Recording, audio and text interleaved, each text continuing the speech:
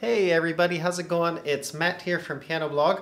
We're getting set up here in the new school location, but I wanted to turn the camera on a second and make a quick video about how important it is when you're practicing technique to really be aware of what muscle groups you're using. And I had a specific instance in a piece of music, the Beethoven Pastoral Sonata, that comes up over and over again with students. That's just a really good example of this. There's a repeated phrase, a repeated melody in the music that often comes in octaves in both hands, along with some finger movements, but the melody itself is in the top. So it goes something like...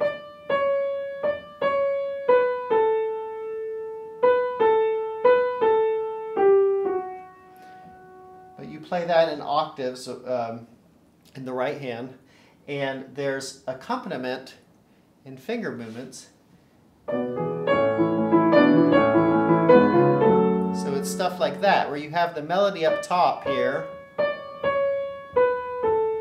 but then this sort of movement in the fingers. And I've noticed over and over again when I teach this that this gives people problems, students problems, because what they try to do is they're moving their fingers like this, and they try to play the melody from this knuckle joint just like they're playing the accompaniment. And so they try to do things like this. I don't know if you can see it, I'm trying to exaggerate, but they actually try to use the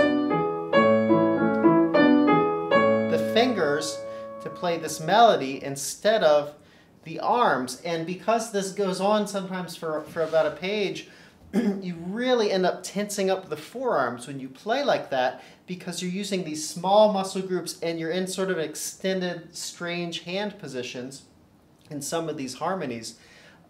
You end up tensing up quite a lot, and I've seen students get to the end of a page and just completely break down because they have so much tension. It's a really good example of how if you're using the right muscle groups, it's actually not that difficult just in terms of the technique, this sort of thing. And so the way you really want to approach this sort of passage, at least, is that you're playing these octaves with drops.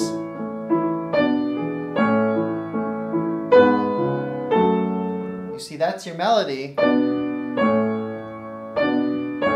For most people, this works well in drops, and then you have to differentiate that with the accompaniment. Where am I here?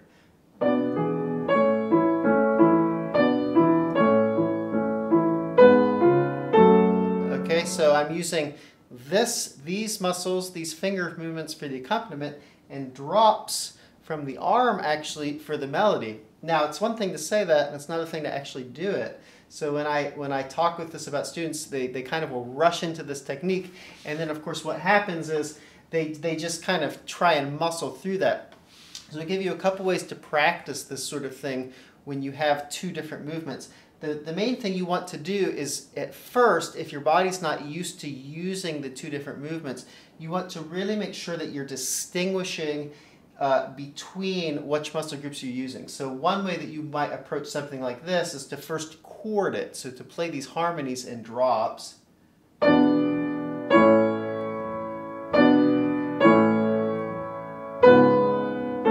Something like that. And then you actually have to pause each time you have one of those drops and make sure you're using these muscles, the arm movements of a drop, instead of these muscles from the fingers. So the way that you would practice it is you would play drop, okay, and then finger movement, and that would land you, you'd be now set for the next drop, so you'd have to pause, drop, finger movement, okay, and then you get over the next hand position, drop, drop. You see, so I'm pausing before each drop of the melody. A lot of people, I've found, don't have the patience to really make sure that they're pausing before each drop, and then they revert back into the old muscle habit.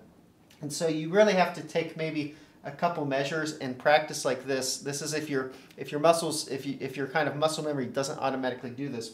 So you want to take just a drop. Okay, then I'm going to use my finger, pause, drop. Okay, now this is all fingers, so I'm relaxed here, right? And then drop. Remember, before each drop, I'm getting over the hand position. Okay, so you have to be really quite patient. And then you can try to, over time, over a couple weeks or so, you'll start to see that that kind of glues together into a more fluid motion. So you'll feel like you have a drop, and then that up kind of is tied in with the finger movement. You see? And so you can kind of start to glue this together into something a little more fluid so it's not too blocky. But the first step in the technique is to really just take it apart. So practicing in chords and drops, and then pausing before each drop, making sure you're above the notes, so you're not trying to make a movement part of the drop. Then you drop, okay? So I've used my arm there, and then I'm wiggle, wiggle, wiggle, drop, wiggle, wiggle, wiggle. One detail here in this particular passage is that what you'll see people do is they'll mix up. So the wiggle, for example, here, what I'm calling a wiggle, I'm using a little bit of rotation, a little bit of thumb, just a little bit of my thumb movement here. I don't want to use that thumb movement when I'm doing the drop. The drop needs to be like this, not like this. You see? So it's drop and then wiggle. So on each of those, if I'm using my thumb, I don't want to confuse this with this. You really want to kind of differentiate those two movement patterns.